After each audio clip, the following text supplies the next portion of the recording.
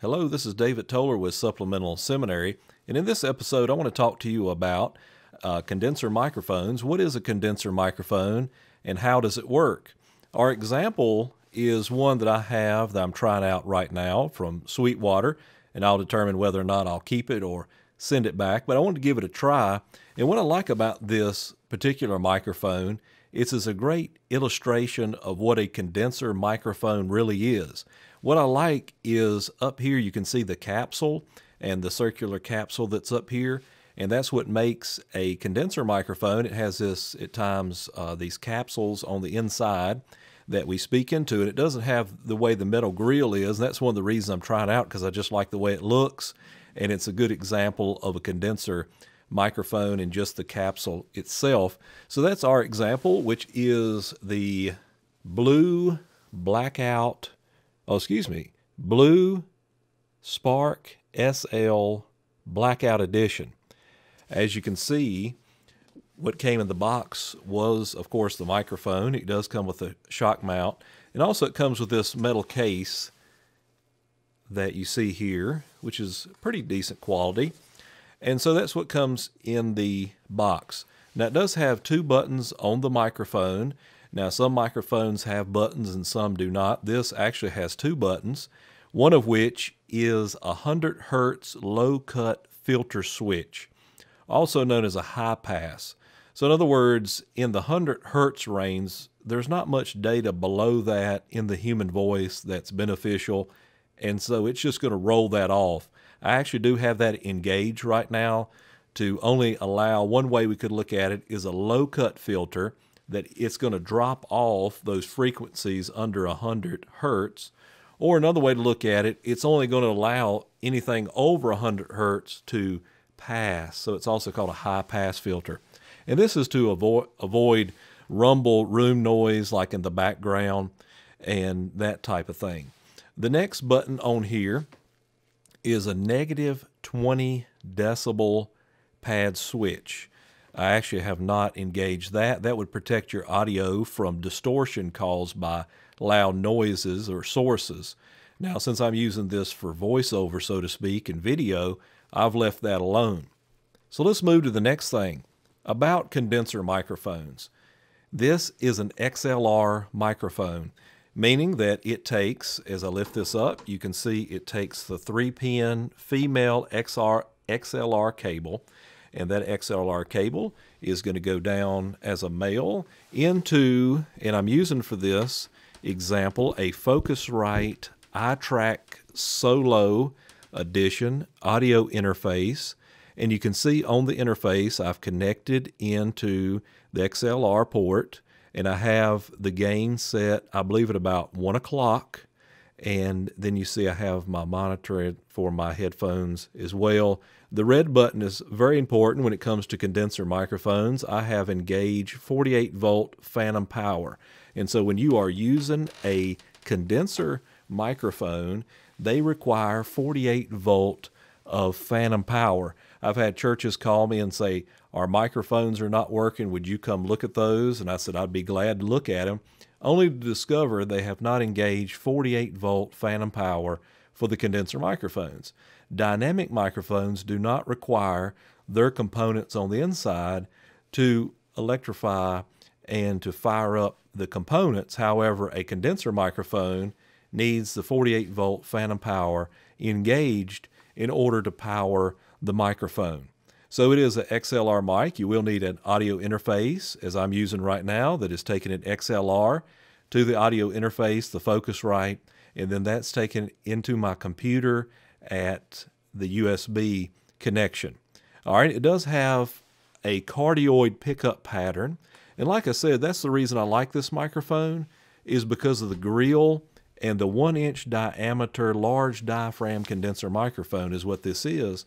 So really, without the grill and all on it, you can see what we're really speaking into and what it's made of. So right here you see a 1-inch capsule that makes up the condenser microphone. And of course I like this black matte finish and the silver on there as well. But it has a cardioid pickup pattern. So when you're looking at a microphone, you need to know what type of pickup pattern it has. And what we mean by that is some microphones are omnidirectional, meaning they're going to pick up 360 degrees around the microphone. It may be unidirectional, which is going to pick up the first half of the microphone. And then you have other super or hypercardioid pickup patterns. But this one has one we're probably going to be real familiar with if you kind of in the realm that I'm in. That's going to be a cardioid pickup pattern, meaning the microphone is going to pick up from the front, right on axis, speaking in directly into the capsule, and it's going to pick up some around. As you see, I move a little bit over to the sides. It's going to pick me up until I go a little bit too far, and then you're going to lose the audio. And then when I come back, it's only picking up in this area right here. Okay, so if I turn the microphone, you can tell you're going to lose my voice. It is not going to pick up much from the sides, and that creaking is my boom arm. And then, of course, you're going to lose me, and the audio is greatly diminished picking up from the back. So that's the reason you need to know, is your microphone a microphone that's going to pick up from the top, the side, the back, and so forth. So I know that this one is a side address microphone. I speak directly into the capsule. A good rule of thumb is hang 6 inches away from the microphone, and we'll talk about some helpful hints here in just a minute. And so it has a cardioid pickup pattern. Just think about a cardiologist, and what does a cardiologist do? A cardiologist works on the heart. And so basically you can imagine a heart shape in the front of this, and that's how it's going to pick up. It is a condenser microphone, meaning it's a large diaphragm condenser. It is more sensitive. All right, that can be good or bad.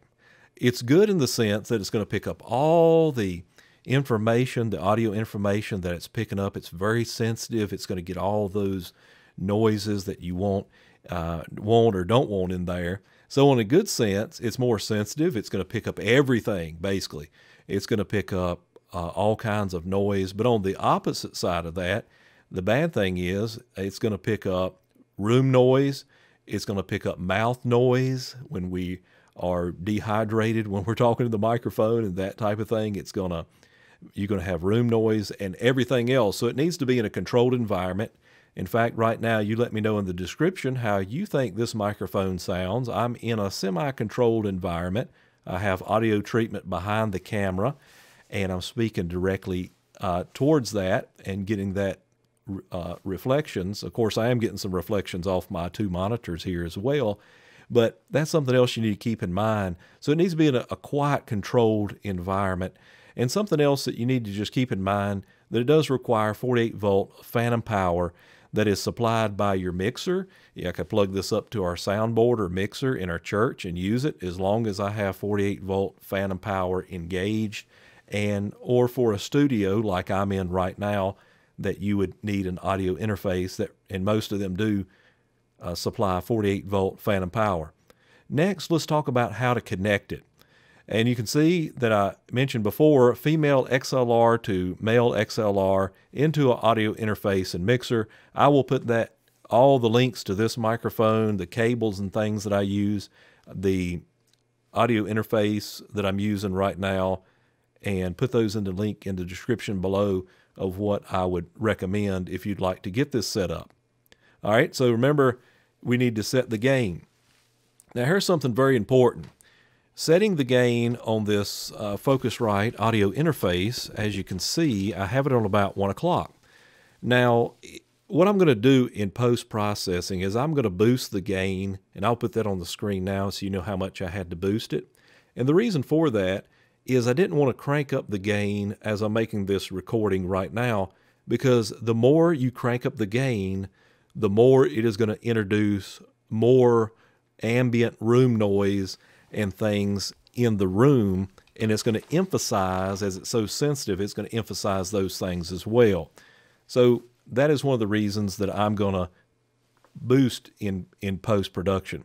Let me give you a couple helpful hints when it comes to condenser microphones. Find a quiet place to record. And so one of the things that I've had to do is I do have a heating unit in here in this room, and I've turned that off, as well as a dehumidifier in this room as well. I do have a coffee maker going right now because I am drinking coffee at the moment, and so you may hear that click on or off during this video. So you can see that you want to turn off all the noises. You want to get in a quiet space. You may be recording in a basement. I know I have before, and try to do a recording and your kids are running across upstairs. It's going to pick that up. If you have water running through your pipes in your basement, it's going to pick that up.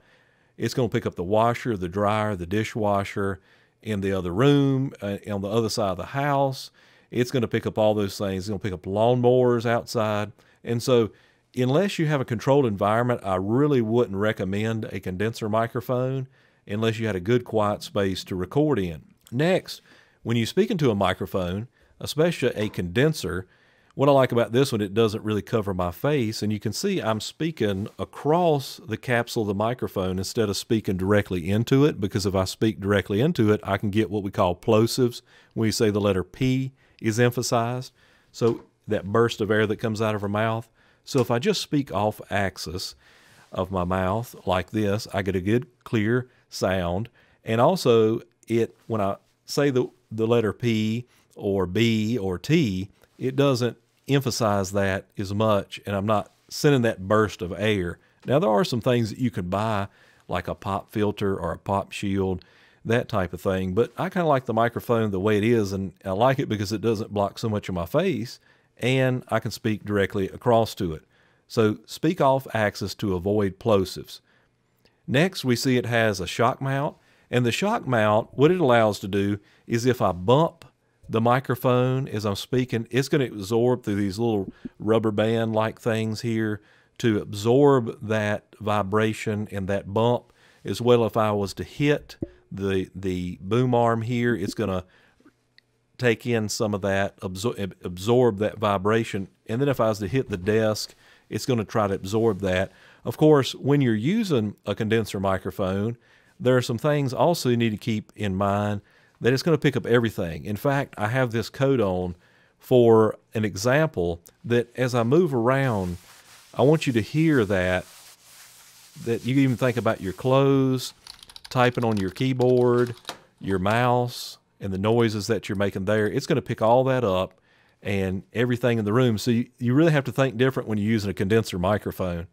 Well, this is David Toller with Supplemental Seminary, and if you found value out of this video, please give me a like and a comment below if you have any questions or anything else you'd like to add. I like this microphone. I'm going to give it a shot. I kind of like the way it sounds. It's a little mid-forward bright on the other end, which is something else we could look at sometime with your frequency responses. And so it's a little bright. I haven't done anything in post-processing. This is just the plain microphone and the way it sounds right out of the box, going to audio interface.